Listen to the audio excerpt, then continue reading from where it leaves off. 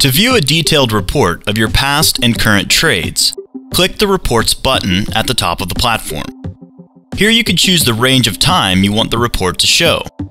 By default, the report opens in the browser, but it can also be opened as a PDF or an Excel sheet. After clicking Run Report, the report will open in your browser. Here you can see the details of your account: closed trades, outstanding orders, open positions, account activity, and the account summary. These reports can also be run online from the account management website, myfxcm.com.